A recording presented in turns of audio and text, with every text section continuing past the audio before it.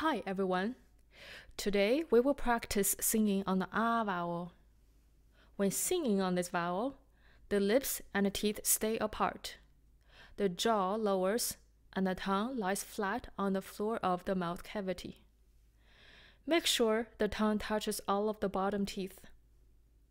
Some people have trouble initiating a clean ah sound. Let's first practice speaking ha, ha, ha. Pay attention to how the air comes before the sound.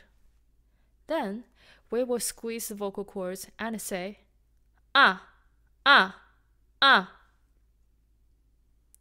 You should feel the vocal cords working hard to produce the initial glottal attack.